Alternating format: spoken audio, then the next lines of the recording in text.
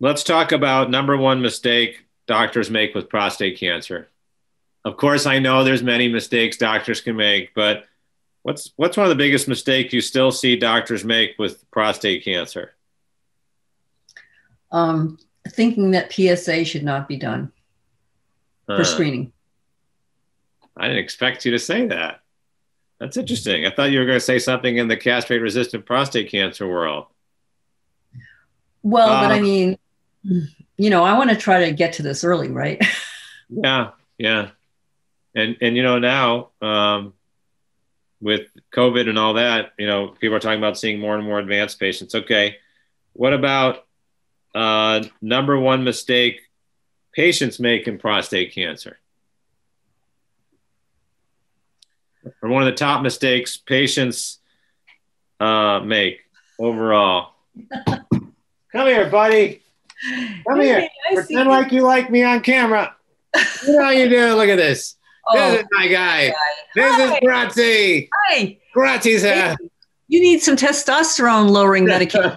This is one of the world's most famous oncologists. Don't you care? I call this segment. This is Tia Higano. So this is our first annual doggone good question segment. So he brought an extra question in his teeth. That was the setup. So I'll ask you this question. Hey, buddy. Well, Daddy loves you. I know. Don't worry. I got to let Tia go. I've kept her going 2 hours. So, dogs are getting a lot of attention in prostate cancer lately. They can apparently sniff out prostate cancer. That's our new dog, 5 months old. Oh my gosh, got a lot of energy. Now I know why it's tough to have children when you're really old. Because I talked to my husband about that. I can't even take care of a dog. Anyway, so I'm sorry. Biggest mistake patients make in prostate cancer you were thinking about? What's one of the biggest mistakes you see them make that you could offer a quick piece of advice that comes to the top of your head? Your one with doctors was really good. So I think the most common mistake that I see is that in their eagerness to understand what's out there and read the literature, they commonly make conclusions based on research that's done in a laboratory that has not been done on humans.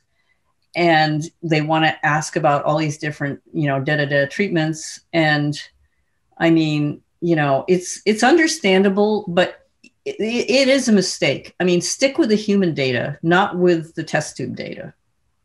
That's a really good one that I haven't actually heard in all my time of being a moderator for these conferences. Isn't that funny? Because I've lived that for 33 years, meaning people translate diet and supplements from the test tube all the time. And people always say, well, why don't you talk about this? And I say, there's so many people I could invite to the table, and it'd be thousands. And if you're a mouse, I can cure you of prostate cancer with high doses of this. But in humans, a lot of these things haven't worked.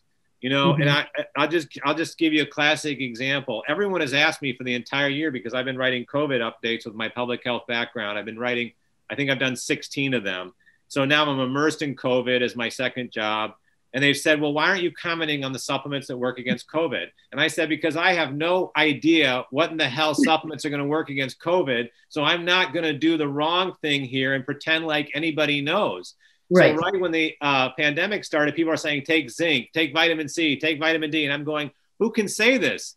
This hasn't even come out of a laboratory. So if I'm going to do the most responsible thing as the supplement guru of America, I'm going to keep my mouth shut and say, I have no idea, because that's the truth. So what happens in the past 2 weeks? Cleveland Clinic publishes their data on zinc and high dose vitamin C for people outpatients. And it didn't work any better than just usual care. It doesn't mean supplements don't work against COVID. It just means everyone's got all the answers when it's in the test tube.